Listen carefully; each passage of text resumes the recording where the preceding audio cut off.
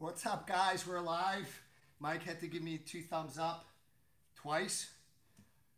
We're back, guys. So today we're back on the regular Roll with the Fox monthly edition, once a month, every first Friday of the month at 10:30 a.m. Eastern Time. We have a full program. I have a lot of questions, but guys, don't hesitate to ask questions because whatever is asked live gets preferenced over the questions that have come in over the last few days. All right. Let's get right to it. I have a question from Richardus from, I believe, Lithuania. All right, Lithuania. So how do I escape the anaconda, and then how do I deal with sort of front headlock turtle? So let's go over the anaconda first. So if I'm caught in an anaconda, so go ahead. So usually we wind up on our side. This is usually the strongest possible way. So you could always try to push with your top arm, but it's easy for Enrique to counter my top arm. So go ahead with his leg. So he can always take it away with his leg. So rather than pushing with the top arm, especially if you don't have a lot of power, there's not going to be a lot of power here. First of all, I don't want to have my elbow to elbow. If I'm elbow to elbow, my lifting power is going to be very weak. So first thing I do is I go to armpit to armpit. Yes, armpit to armpit. So armpit to armpit, and what I'm going to try to do is push with the bottom hand. You're going to have a lot better success with the bottom hand. It's a lot harder for him to counter. Now, obviously, if everything is crunched up and it's just too late, it just might be too late, guys. At that point, you tap and you try it again.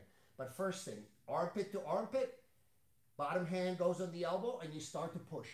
Use your head also, so don't just use your hand power. So let's look at it this way. So I'm not just pushing with my hand, but I'm also driving my head down, all right? Once I'm escaped, I'm going after him. Now he's going to pay for his transgression with, guys, if you saw the preview, I've been playing a lot with this idea of stockade, where my arm goes under his armpit, and that's when we're going to break him down. But we're not going to be talking about that today. But as soon as I escape, I'm going after him. If we have any questions on that, guys, write them down. Otherwise, I keep moving right along. And lots of peers said, I got your instructional. It was brilliant. Thank you. I really appreciate it, guys. I appreciate you buying the armbar instructional on BJJ Fanatics. And especially if you guys have given me a good review. There's so far 11, all 5 stars so far. So thank you, guys. Yes, guys, if you're looking for it, it's live. It's on BJJ Fanatics. Just put in Fox, and you'll find it. All right, so let's look. Arm locks from everywhere. No, it's arm bars from everywhere. They don't have the keywords right. I don't know what it's called, guys. They don't have the keywords right, so just type it in the box, Fox. Type it in the box, Fox. I'm a poet, and I didn't even know it. I knew it. All right, so put Fox in the box, and it will come up. Anyways, let's move right along, guys. So let's look at what do I do if I wind up in a turtle, and obviously there's a threat of a guillotine, there's a threat of anaconda, there's a threat of Darce. So there's a lot of threats that you need to be aware of.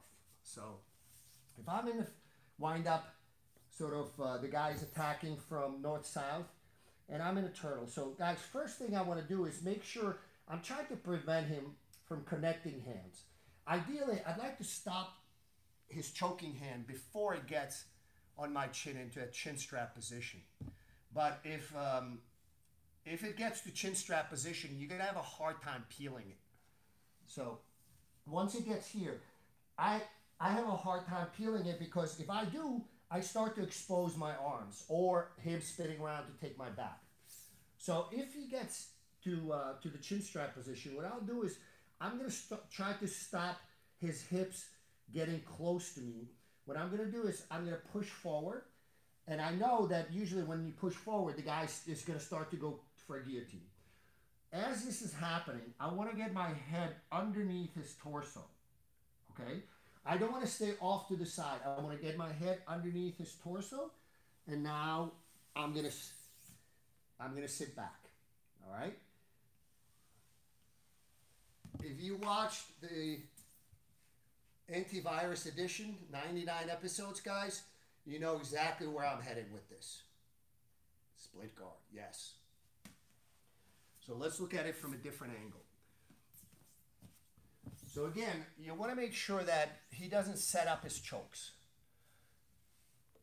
So when I'm here, what I'll do is I'll try to stop his hand from coming in, but a lot of times his hand comes in and gets a chin strap. So I'm trying to prevent the second hand from connecting.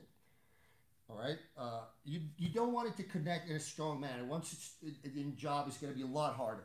So again, one is okay. What I'm going to do is I'm tucking my chin somewhat, but I want to fold. All right. So what I'm doing is one hand kind of tries to peel this off. It's not possible. I'm going to put my hand on his leg, and now I'm going to fold. All right. I'm going to try to fold towards the side that his hand that's potentially choking me is on. If I go the other way, it's just too easy for him to switch hands and continue to dominate my neck, my head. All right? So I'm going to fold, and I'm trying to get my foot on him. Once it's on, guys, I'm going to now try to hit him with split guard, and tables have turned dramatically. You should have stretched. Oh, are we doing this? All right. I thought you got it out of your system during the 99 episodes. Oh. Welcome back, guys. I hope everybody from the antivirus tribe is on. So let's look at it one more time, because my next question, and this one is from GM Baseball, is about the split guard. All right. So again, I get caught here. I just trying to make sure that he doesn't connect in a way that would threaten me severely. What I'm going to try to do is put one hand on his leg, and I'm just trying to, even if you hold on real tight, hold on tight. A lot tighter. Yes. That's it. And now I'm going into split guard.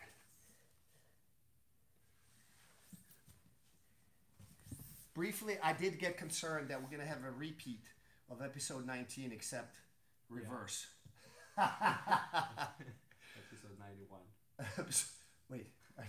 Yeah, episode 91. All right, guys, I think we have to figure out a way to do this more than once a month, because clearly there's too much screwing around going on here. we have to get it out of our systems a little bit more often than once a month. Do we have any questions on this so far, Mike? Yes, and also everybody's chiming in saying it's great to be back. Yes. Adolfo Ferranda is asking, Fox, at the end of that move, when one ends up in split guard, I'm having an issue when the guy shoves my right foot off the hip down between his legs, and then he steps over and passes. Okay, that's similar question to Greg, GM Baseball. He has a little bit different issue. The problem is, if you put somebody in a split guard, so let's recreate from this position, but we're going to take it now from split guard. So as I'm folding over, I have to make sure that I get my foot on the hip. I don't try to get it on the leg because that's too easy to slip off. So I try to get it on the hip as soon as I possibly can, and then get the second one on the hip as well. All right, so let's look at it again, sort of semi-live. So I'm going straight to the hip. Now, this is where the biggest mistake that people make, and I believe Greg's also making a very similar mistake. And we'll go over what happens when what his training partner does.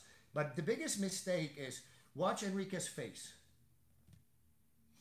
Look at the camera. Look at the camera. So he's laughing. You could see his face changed. What's changed? Can somebody give me an answer? Why are you looking at me like that? Does somebody know what changed? Because this is the key when you're playing split guard. It's key. And I'm sometimes guilty of it myself when I get lazy. When I get too comfortable, too lazy. Everybody's asking for please more than once a month. Guys, as soon as I get my academy back on track, I will try to make something happen a little more often than once a month. Eric Ham says elbow pressure. Jim Taylor says knee pressure on the arm. GM Baseball says pain. Yes, pain is the result. Pain is the result. So I'm going to do it again, and again I'm going to try to get there from turtle. When I turtle up, guys, I don't wait in turtle for too long. I immediately try to fold and attack. So, for example, what I'll usually do is say, if you know, the guy just, and here we go. So now let's go back in the middle. So I didn't even have to go through him threatening potential guillotine, anaconda, or Dars. All right. So let's go in the middle. Guys, now pay particular attention. Don't pay attention to Enrique's feet. Pay attention to my movement. It's going to be very subtle.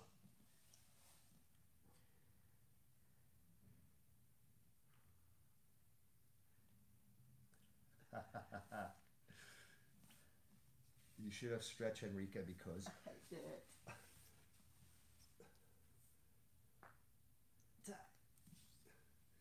There are things cracking. So the key to split guard is... Kanai says squeezing the knees. No, not so much. Yeah, but that is part of it. You do want to squeeze your knees. Tension in the feet, guys. Tension in the feet. So you're not pushing him out, but you sort of have that tension in the feet. When you start playing with this, you will realize immediately how much the threat level goes from yellow way past orange to purple. Is it higher than red? It is. Okay. So Ultraviolet. Ultraviolet purple. Start playing with this because that is the single biggest mistake people make. First of all, to play effectively the split guard, you do need to have both feet on the hips. It's preferable. At least one, but preferably both. Because anytime, if I'm in a butterfly guard, he can move slightly forward to alleviate the pressure and the tension in his arm, which to some extent neutralizes the potential attacks that I have. So I can always, when he's coming in, I can use his motion to sort of sweep him. So I'm going to do from butterfly guard.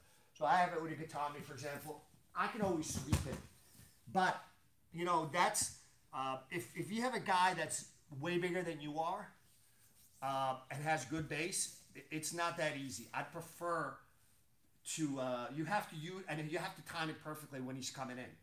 I prefer to have both feet on the hips.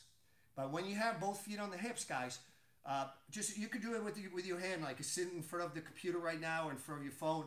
There's a difference between this and this. You could see like the tension in. It's not like a big movement. It's not like I'm going to push him out 3 feet. No, all it is just putting tension in your legs. You will immediately get his attention, and you could see that the adjustment is so subtle that a lot of you had a hard time trying to figure out what I'm actually doing. But you will see when you try to do it to a training partner, you're going to be like, suddenly the guy's like, yeah, oh, crap. Immediately the threat goes from theoretical to real. Cypress is asking, is there a way to transition from split guard and attack the arm / reverse right away? To an Egatami? Yes. I believe that's your question. To an Egatami, upside down arm lock. From split guard. Yeah. Oh. Yeah. Yeah. But to be honest, if I'm a split guard, so if I'm here, if I'm here, the only reason I would attack is if I feel like I don't have a good angle. Yes. So there's a very easy transition. So to some extent, I consider Udagatami almost like a part of the split guard system. A lot of that is described in greater detail in that armbar video. There's got to be at least, guys, believe I have not seen it. I hope they did a good job editing, but I'm sure they did. But it's not that armbar video. It's a DVD.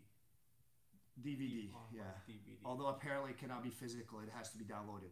Anyways, I think there's like 4 hours of footage. So, yes, you can transition from split guard into upside down, Udagatami armbar. It's a very subtle shift. The only reason I would ever do it again is if I put him in split guard and he starts to pull out, I just sit up and we're back to threat. And guys, look at my feet. Look what my feet are doing. They're pushing, and if he's moving his hips, they're following very closely, but there's tension in them. Tap, tap, tap. Without tension, it's a dramatic difference. And let me pull it up. I still want to answer one more question from Greg regarding the split guard. So if it does go awry. So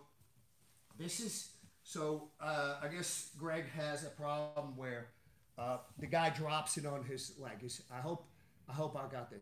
When this happens, your best bet is because he's going to start passing the guard. So before that happens, I'm going to anchor my heel between his shoulder and his ear. Once we're here, I'm going to reach like I'm reaching into my back pocket to pull out a gun to shoot him with. And that gun is called Tap, tap, tap. Arm omoplata. I just shot him with arm omoplata. Is that the sound of the gun? Now, don't even get me started. Guys, as you can tell, we've missed this because we can't help ourselves. All right, so let's look at it. It's going to be now in my head. So Greg had a problem where the guy just drops in. So as he's dropping in, you're going to lose it. All right? So as soon as he drops in, you're going to bring the leg between his shoulder and his ear, and you're going to pivot your body away. Very important. You can't just try to do it from here. All right? One more time. So split guard. Now what I'm going to do is I have isolated his arm, but I have nothing to... he can still move it. He doesn't feel a lot of danger.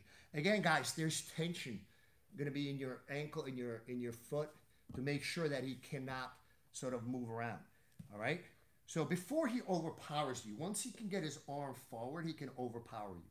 So before that happens, I'm going to reach into my pocket for my own, and I pivot my body even further away. I connect, again, tap, and keep his... Guys, the more you keep his arm bent, so you don't want to be doing it here. You want to keep his arm bent. And I can do it with my body. I make adjustments with my body to keep it bent. And now we have, for lack of a better term,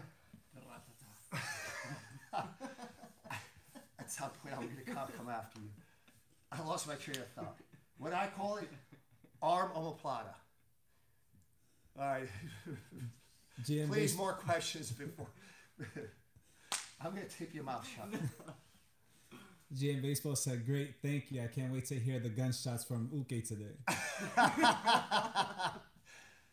It's probably going to be cries of pain. Any other questions on this so far before we start to move forward? Yes, one last one from Elot Superior. He says, "When I try to apply split guard with both feet on the hips, I don't have pressure on this elbow. I have to pull my leg closer to me. What am I doing wrong?" On which side? On the isolated, on the arm that you're attacking? He says, "I'm talking about the leg that catches the hand." I guess the side, the hand is under the arm. Yeah. So, yeah. So here we're in split guard, right? There's a couple of problems with this right now. I'm flat on my back. There's no tension in my feet, and my legs are jammed up. So they don't have a lot of power. So what I would try to do is I would get my hips up, and as they're coming down, start to stretch them out. And I always keep that thigh close. There's two reasons. One is, so his arm is basically wedged between my inner thigh and my torso. All right? So I basically put the pressure on through the leg. However, it has a second purpose too. It prevents him from retracting that arm. So he cannot pull it sort of towards the elbow. He has to pull it in a straight line. Because he's pulling it in a straight line, it actually increases the pressure on his joints. So you want to be in this position. And tension in your feet. Sometimes if my left foot is properly not staying on his hip, I can bring it inside. Stop. All right. From here, Enrique only has, that's the only option. So go ahead.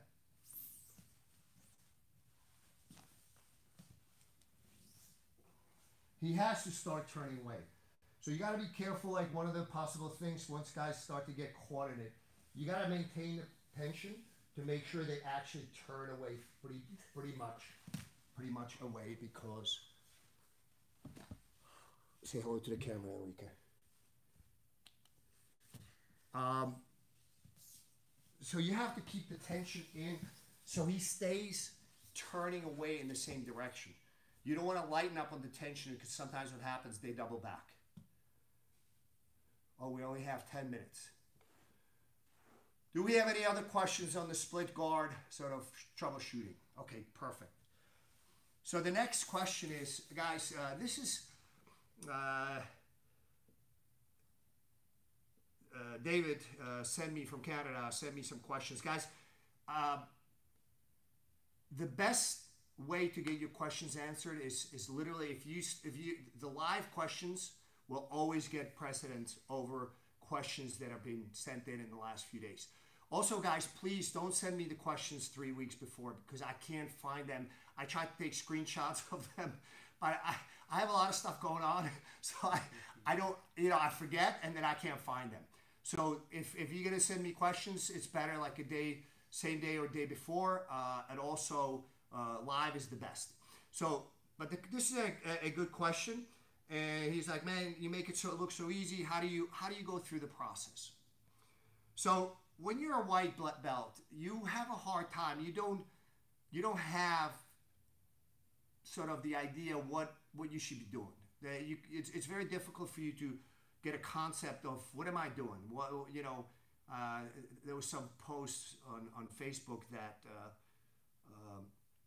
the guy is like, I drill the move, it kind of works when I drill it, and I go live, I get my ass kicked. Well, if you just started, that's what's going to happen, because you don't know. And if you do know, you can't execute it in time to counter your training partner. So your job at white belt is just try to almost like get comfortable being uncomfortable and observe what's going on and try to react at the very least. If you start to realize what is happening and what the problem is, that is the first step. And that doesn't change in your process going forward, even when you get to blue, purple, brown, black. It doesn't change, okay? So when you start to identify the problem, so if, say you're a purple belt and you have a problem with something, whatever technique it is, so your training partner is thwarting you. So first, you have to identify the problem.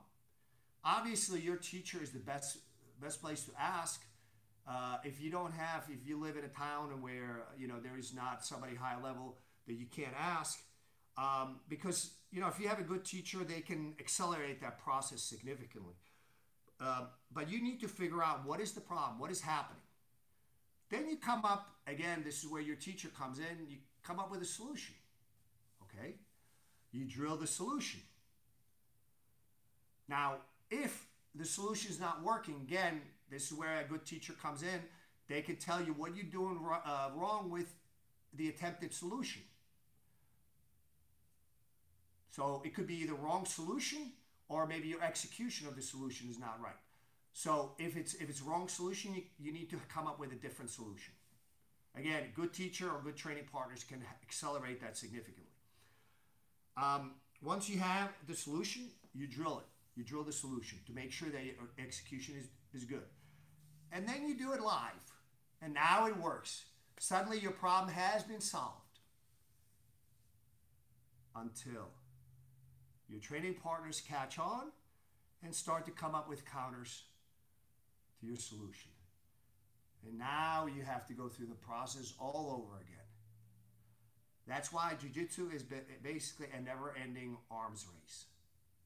And the minute you figure you have all the answers, you probably should quit, because at that point, if you think you know everything, even if you do know everything, the game changes. It becomes more and more progressively more and more technical. People always coming up with, maybe it's an old school move or a move that's been used for 80 years, but now it's been fine-tuned. You know, it had a turbocharger put into it. You know, so guys, that is the process that I use constantly. You know, he knows, like him and Mike are my regular training partners. Anytime, you know, when it works, I'm happy, and then suddenly he starts to take it away from me. And if I stick with it, and you know, he starts not just taking it away from me, but punishing me for sticking to it too long, then I try to come up with a solution. If it works, I drill it, I play around with it, make sure it's fine-tuned, then I start hitting him again until he comes up. And it's just a never-ending sort of, quest for perfection. Cycle. All right, guys, so that's sort of how the process of improvement works, and I don't think that process will change dramatically from time you're white, blue to when you're black. It just, the problems are different. All right. Do we have any questions on that? Because I have one more big point that I want to make before we close the. No. What's the question? We have a check-in from Atika from DSC Gym in Czech Republic. What's going on? And Anand is asking, Coach, how can you make jiu-jitsu more fun for kids, or the best way to make them like jiu-jitsu? Sorry for the off-topic question. Oh man, yeah, that's a tough one. I grew up in a different time frame, so I'm not quite sure I'm the right person to be asked that question. You know, I think I can make jiu-jitsu fun for adults because I think adults can see that it's fun for me, and I can try to explain to them why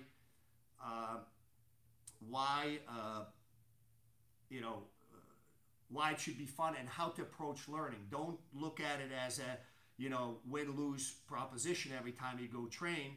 You look at it more as you're accumulating knowledge.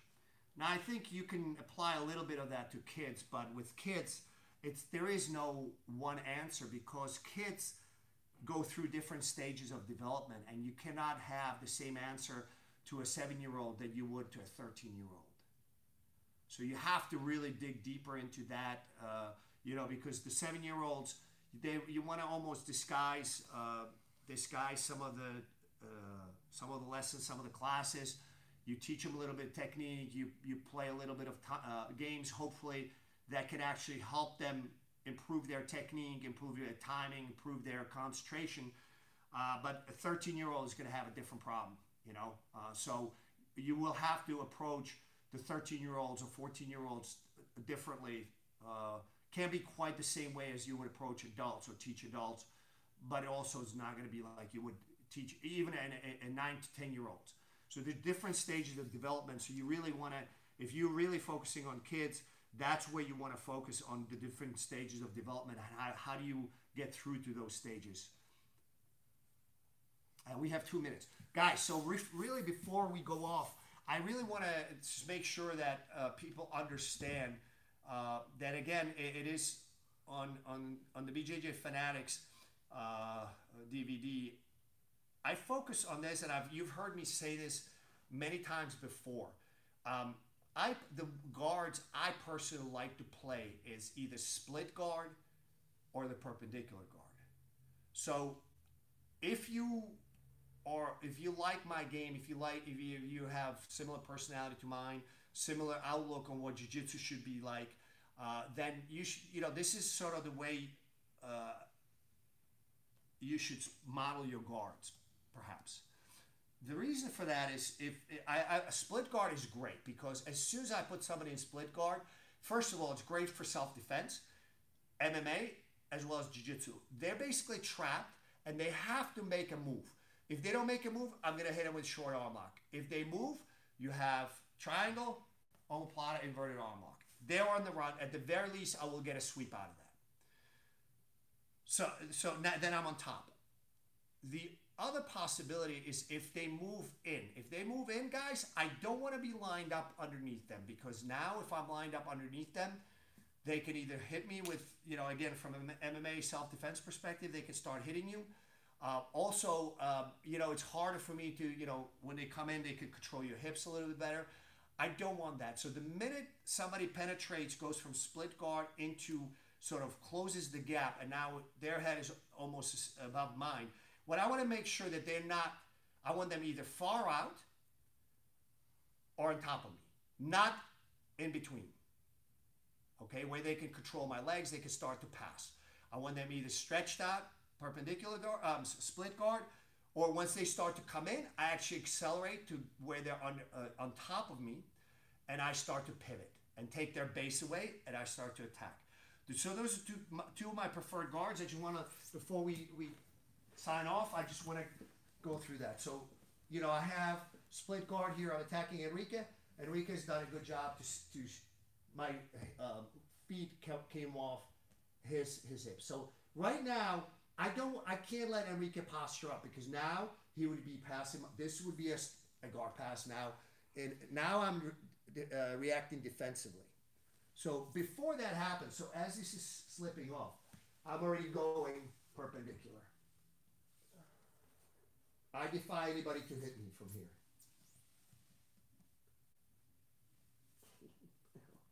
Go ahead. Let me have my head back. Okay.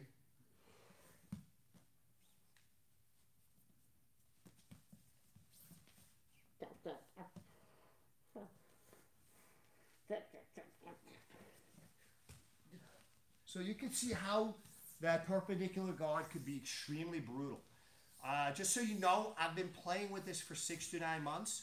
It is covered in detail on that DVD. I do have sort of a happy and an unhappy thing about it. My guys are now playing with it as well. Mike probably more so than anybody else. In the last 2 weeks, he's nailed me with it twice. Part of me was very happy and proud that he's done such a good job, and part of me was, I knew it was coming, and I couldn't stop it. And we have 2 things before we close out. Can somebody tell me what episode this is? Because I really don't know. 11. Okay. Because we screwed up on the last one. I think we said episode 9, and it was actually 10. Okay, yes. 2 more questions. GM Baseball says, I just wanted to mention that being put in the Noki baseball bat choke is brutal. I gained even more appreciation for Enrique for taking the pain for us in the antivirus editions. Thanks, bro. Just so you know, when I hit him with the baseball bat choke, I usually will just literally pause there to give them a chance if they want to fight this, or tap. I don't put it on real hard. And what's the other thing? And one last question before we close out. Piotr is asking... What's up, Piotr? We missed you. He says, how do you explain to your students how to flow roll? Have you got any other solution other than teaching them the hard way if they don't understand that it's good to have different gears? Well, if somebody tells me they're going to flow roll and they don't, I try to explain it to them and then teach them the hard way. But if you got 2 guys in your class that are flow rolling and they're turning purple and huffing and puffing, I'm saying, guys, the idea of a flow, and people need to understand what flow roll means. It means you move at a lower intensity. Doesn't mean that you flop around. You need to move in a sort of... in a way that lowers the intensity, but with precision. So good timing, good precision.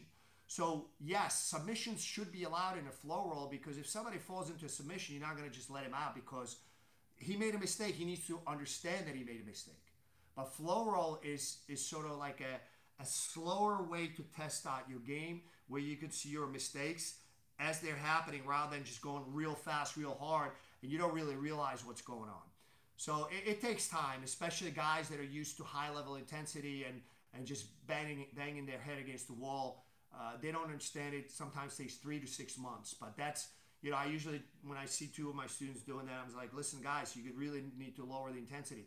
The one way that you can actually make a rule is especially if you have 2 guys that are about the same level to flow roll, is almost 1 for 1. 1 submission for 1 submission. So it means however long it takes, one guy gets a submission. And then the other guy doesn't give him the submission, but kind of lets it happen as it's happening when it gets to a point where it's technically done at the right timing. So that's another way, if you really have a hard time with it, 1 for 1. But it's, one guy could submit the other guy in 30 seconds. The other guy could take 3.5 minutes because he just didn't get there. But that also means that should show him that his game is not adequate enough to create submissions in a fairly timely manner. All right, guys, we're out of time. We'll see you episode 12 of the regular edition. I don't know what day that's going to be in September. The antibody edition. The what? The antibody. The antibody edition. All right, guys. We'll see you next time. I got to go take care of him now.